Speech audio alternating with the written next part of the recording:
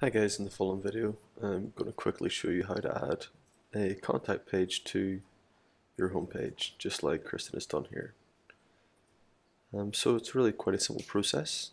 To do so, you'll want to go to your WordPress backend, and you'll want to either use Flothemes or another provider that offers some sort of shortcodes for adding contact forms to your page. So I've already created a contact form. If you haven't done so, you can create yours also.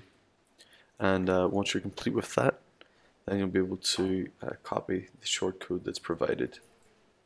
Now, everyone's different, but with Flow shortcodes, we have the shortcode just right here. Next, you'll want to go to the page. So I'm going to add it to my current homepage, and I want to add it below the content. And to do that, I'll just go to my homepage and I will enable the widget area located below the content.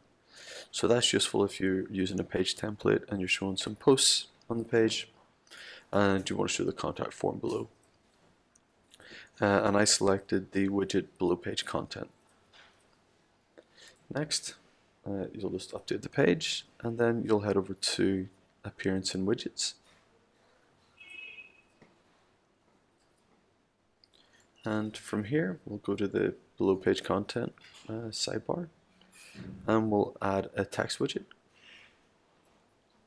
And in this text widget, we will add the shortcode that we previously copied.